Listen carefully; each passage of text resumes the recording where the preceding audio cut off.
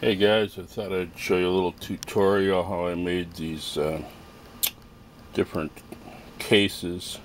This was the first one I made, which has nuclear material in it, like mini nukes or something. So I got these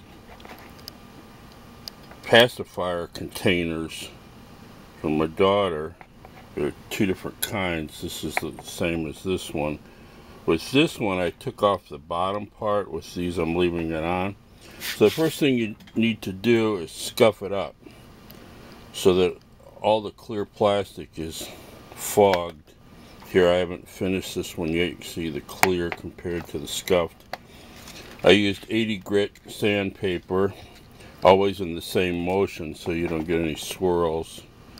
The texture comes out a little better that way.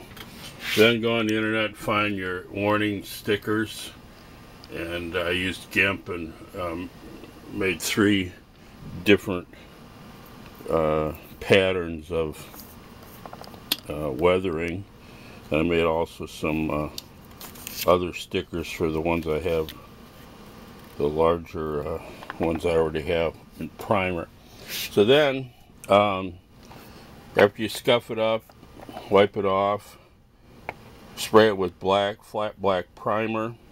Then whatever color you want, if you want to have a blend, like with this one I did a kind of a green yellow and then a green on top, and then I dry brushed it with some flat black for some weathering.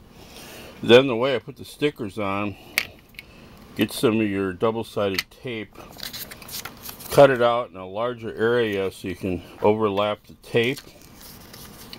Then cut it out after you put the tape on the back so you get the very edge with the tape. Then after your paint has dried, just apply your sticker. So there you go.